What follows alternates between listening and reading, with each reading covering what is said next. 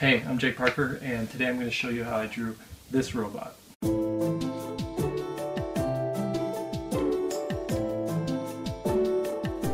Okay, so here we are. It's been a while since I've recorded a video. I think it's been several months, and the fact is I just got really busy and I didn't put video making in my schedule, but it's a new year. I'm back at it, and I'm hoping to be doing more of these this year.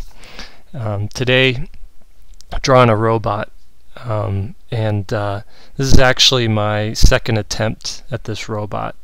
I spent a good 20 minutes sketching this guy, and it just wasn't working for me. I didn't like it, didn't like the design, so I just scrapped it and started fresh with this one, and already it's feeling much better to me. It's you know, it's got a better proportions. It's got just a better gesture to it. So I'm already pretty happy with it. The matter of fact is, though, I just didn't feel like drawing today. I didn't feel like drawing this, but I did anyway, and I think that's kind of important if you're going to be an artist, or if you're an art artist, or if you're sort of any hobby or profession you choose to pursue. You've got to do it even when you don't feel like it. I sometimes, worry that if you base everything off of how you're feeling, you're only going to create when you're feeling awesome. And unless you're feeling awesome all the time, you're not going to be creating all the time. And the thing is, you have to be creating something every day, regardless of how you feel about it. Now that doesn't say I didn't feel awesome today. I just kind of got bogged down with other things and answering emails and scanning things, and when it came down to drawing, I just really I wanted to just sit down and read. I got a new Usagi Yojimbo comic book that is just begging to be read right now. It's the Omnibus, I think it's what it's called, or I'm not sure, but it collects three. It's a big, thick book. It collects three of the other books all into one, and I love Usagi Yojimbo, and I'm excited to dig into that. Anyways, I could talk about comics, but we're here to draw a robot, and as you can see, I went in and really loosely sketched his gesture. Just wanted to get the feeling of what the proportions were, how he was posed, and then as you can see, I'm going back in now and starting to figure out little details, like how does he actually work? How do these pieces fit together? The pencil I'm using there is just a Coal Erase pencil. It's made by Prismacolor, and I think it's orange, and I'm just using it to lay down the basic shape of this thing. I'm pretty happy with it at this point. I think now it's time to ink, so that's what I'm going to do. And the pen that I'm using this time is it's like a Pentel. I think they're like watercolor brushes. They come in a bunch of different colors, and I just have the black one here. And the thing I like about it, it's got a really sharp, springy tip, and it just responds really well to small details and putting down big, thick lines. So that's what I'm using, and I like too that it gives me just some nice, beautiful variance in the line too. You can see there just a slight wiggle and a slight amount of pressure to the pen, and you get all different kinds of little lines there. And I want to have a lively line, because especially when I'm drawing something really technical. Now I'm adding a detail here that wasn't planned. I didn't sketch, and I'm not sure if this is going to work out. I'm not sure I like it, but it's done, so it stays. Maybe I'll be able to fix it with marker or something, but I think that's kind of at a weird angle. I do, though, have a visual, I guess, motif that's being repeated in this this character or this robot design, and that's the ball shapes, the sphere shapes, and also the little like circular divots in the sphere shapes. And that's actually a key important thing to designing, is you want to have repetition. You want to have your shapes repeat themselves, or you want to have some degree of repetition with the design elements that you're doing. I think what it does is it makes it feel cohesive and makes it feel like it's all one body and not a disjointed hodgepodge of different things. So you can see I'm adding a bunch of these little circle divot things. At this point too, I'm still figuring out stuff. You could see I haven't sketched all those details in there, but I want to leave something for the inking stage. I used to draw everything twice because I didn't want to mess up with the inks, and I would draw it in detail with pencil, make sure I'd get every little thing right, and by the time I was done inking, I was like, man, I am sick of this drawing. And I finally got to a level where I'm at where I could figure out a lot of stuff on the page instead of with the ink, instead of having to plan for it. So that's what I like to do, is draw a loose sketch that just kind of gets me halfway there, and then leave a lot of surprise for the pen to figure out, for me to figure out with the pen. So one thing I like too about this design was contrasting some of the design elements as well. And that's another huge part of designing anything, is I mentioned repetition. You want to have shapes repeating, but then you also want to have contrast in your shapes. So I have these big round ball shapes, the shoulders, the rocket engines coming out of the back, and his chest, torso area.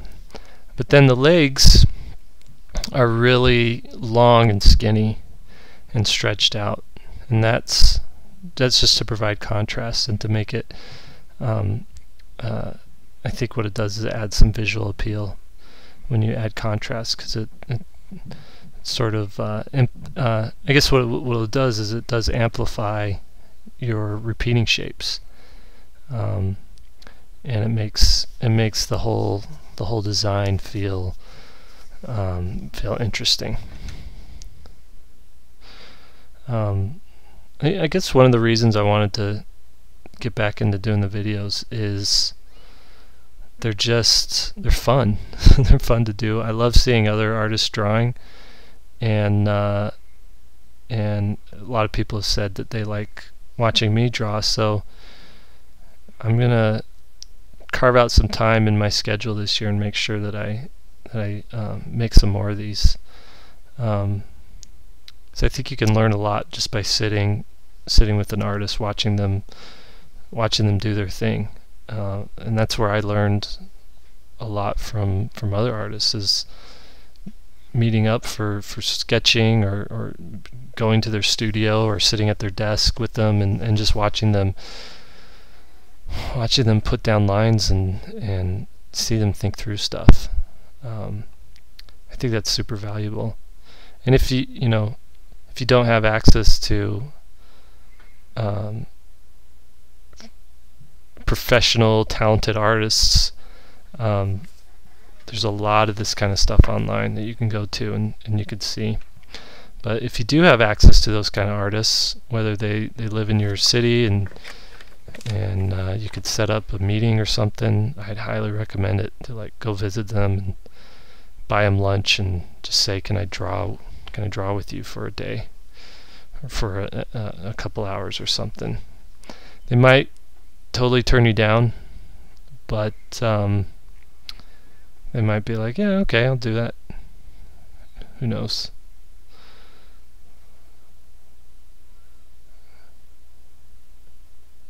Yep, just adding some little details here. You can see all these little panel lines that I'm drawing, and these are two parts to them. Like, they're functional because actual machines have panels, but then they also serve as a nice way to show the shape that you're drawing. So you can have a contour line that kind of travels along the shape of it, and that helps define what the shape of the thing is. So a lot of times I add those in, and the way you want to think about them too is number one, look at reference, look at airplanes and helicopters, because they have a lot of really cool paneling that helps them. I guess it's just how it's built. So look at that, and then look at your drawing and see where they'd be most beneficial to amplify the shape that you're already expressing with the outside lines. So yeah, do that. I'm adding some more details here, little tubes going into it. You know, if you want a really good lesson on how to draw robots or machinery, I actually taught a class for SVS. If you go to svslearn.com, you can see how to draw robots and machinery class there, and I taught that. And it's not just, you know, a demo watching me draw. It's I go in and I break down every little thought process that goes into this. I'm talking about how a machine works and how you want to make your robots and your machines look believable, and all that is based on what you can actually learn from reference and from real machines, and how to apply them to your drawings. So if you're liking this and you need more, you can go check out that class at svslearn.com. The other thing too is I have another robot video here that I drew. So this is a new year, and I'm actually pretty excited because I made a decision to say no to all new freelance. I have some prior commitments that I made in 2014 for 2015, a couple of projects. But outside of that, I'm not gonna say yes to any freelance because I want to really take serious the time that I have to spend on some personal projects that haven't gotten done in the past, and they are basically three things here. So that's a children's book, and right now my agent's working on a contract with the publisher for this children's book, and I'm really excited because it's a story I wrote, and it's a book that I'll be writing and drawing, and this is the first time I've ever done that in the children's book world. So I'm going to be putting a lot of time into that. And the second thing is a comic that I've been writing the story and just kind of touching base with it for the last 10 years, and it's always scared me because it's so big and epic, and I never thought I was ready for it, and now I'm like, this isn't going to happen if you don't just do it, Jake. So I'm going to buckle down and do it. at least start it this year. I don't know if I'll be able to finish it, but I'm going to get a good chunk of it done. Probably launch a Kickstarter for that project. And the third thing is just do more online teaching with SVS. I really get a kick out of it. I like sharing, just teaching people how to do this stuff, and I'm going to be doing more classes and putting some time and effort into that as well. So those are my three main things this year, and I will probably talk about them more in the future, but that's it for now. And there is the rocket bot. Gotta add a couple more lines to it, but yeah, I'm actually pretty happy with this guy.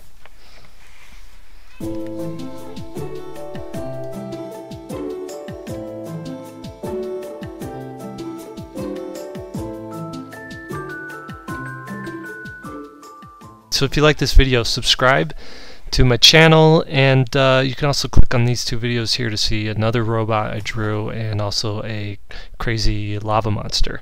Alright, see you next time. Thanks. Bye.